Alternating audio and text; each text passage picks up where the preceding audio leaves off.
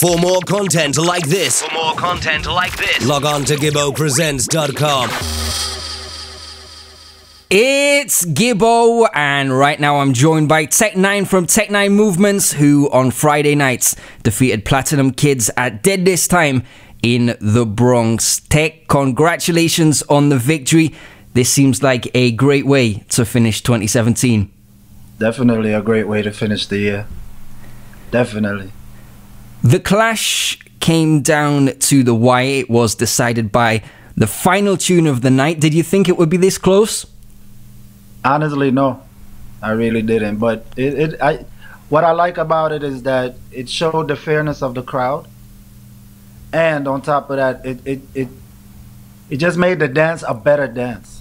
You know, like it gives people something to talk about the next morning. It's just an all-around good dance. Do you have a different level of respect for Platinum Kids now that you've faced off with them one-on-one? Well, honestly, I've always respected Platinum Kids because I know how far they come from. They didn't just start clashing in US Rumble, you know. I've known Platinum Kids when they used to come and do the 45 shootouts at Wild Palm back in 2010 and 2009. So I've always known they have a big love for the clash thing. They just did the juggling because they were good at it and it made them a lot of money. But I always knew they were clash fanatics from an early age. Why did this clash with Platinum Kids interest you? Why did you want to go up against them? One of the main reasons is we had a dance together. We had a juggling dance at the park together. And we attacked them and they attacked us, you know, and we couldn't respond back to their attack. So they got the better of us at that dance. So I went up to to Marcus and said, yo, I think people want to see this dance. I think we should give them the dance. And he agreed right away. And then we came on the internet and made it look like it was a internet call out. But we planned it way before we brought it on the internet. So big up Marcus for that. When did you begin to prepare for this clash, and what did preparations consist of? Well, my preparation started the day the flyer dropped. I started voicing tunes because I knew the dance was real and it was going to happen, and there was no turning back now for them or for us. So what preparation for them was easy because you knew what they were coming with. You know, but one thing I didn't want to do, and I really stood firm with it, was I didn't want to bun out none of the songs that they depend on for two reasons.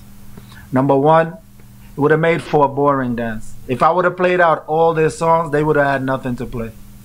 And then it would have been a boring dance. So I just came in there with the mindset of let them play their way, and we're going to come play our way. And it made for a great dance because the dance was vibesy from beginning to end. Where we lacked, they picked up, and where they lacked, we picked up. You know, so it was a really good dance, man. I have no complaints. What had you identified as their weaknesses, and how did you plan to exploit those? One of their weaknesses that I knew was they didn't take time and rewrite songs. You know, everything with them was just, you know, direct.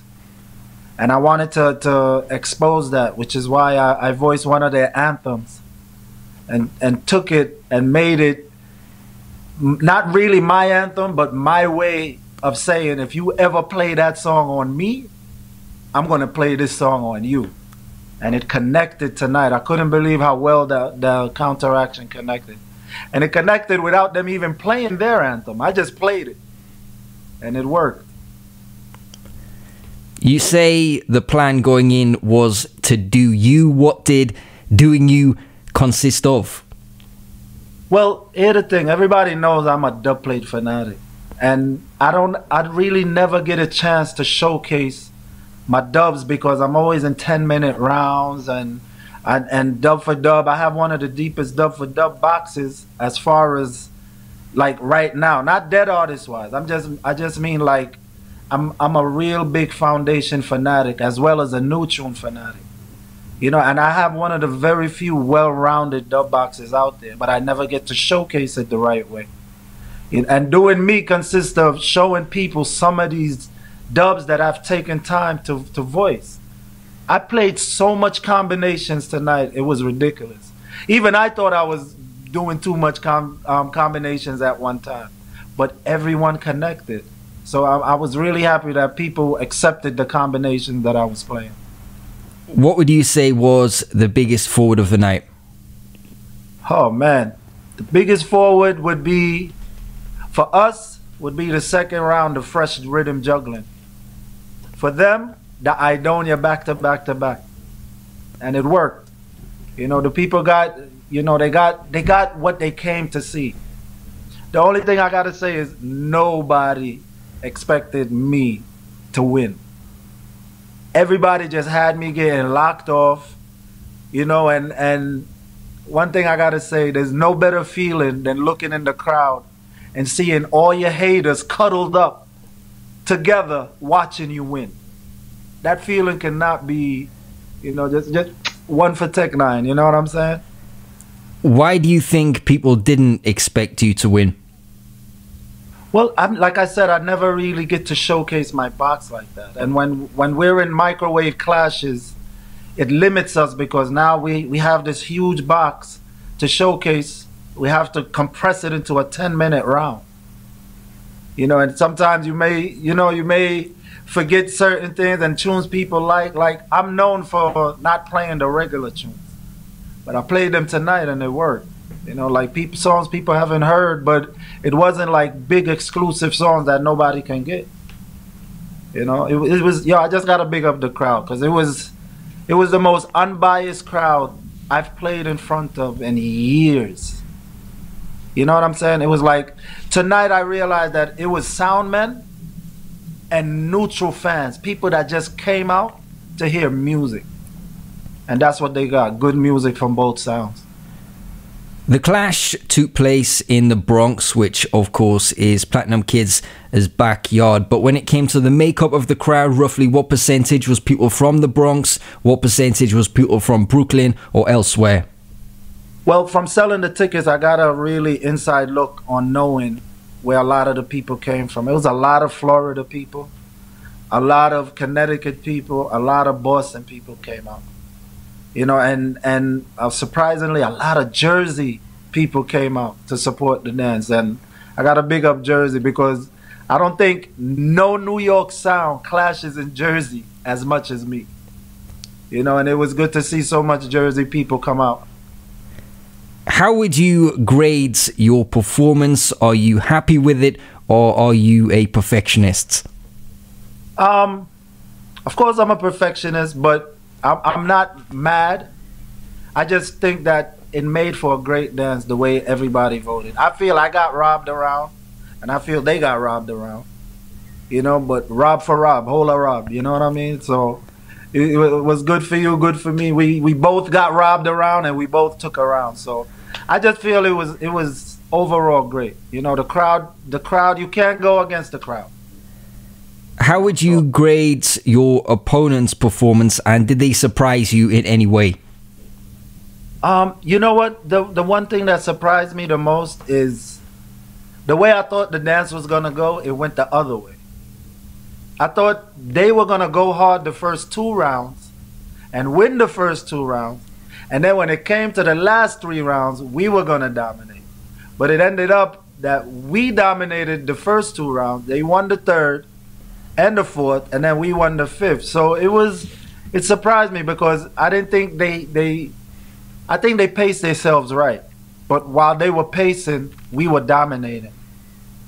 You know what I mean? And my first 2 rounds was set up to go as hard as they would have, that I expected them to go.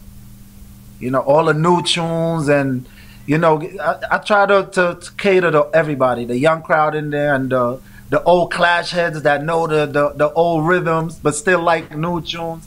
So I really try to cater to everybody slowly. February 3rd, you're going to be in the UK for Top Strikers, which will see you square off with Platinum Cartel and White Magic. What do you see as each of your upcoming opponents' greatest strengths, and how do you see this clash playing out?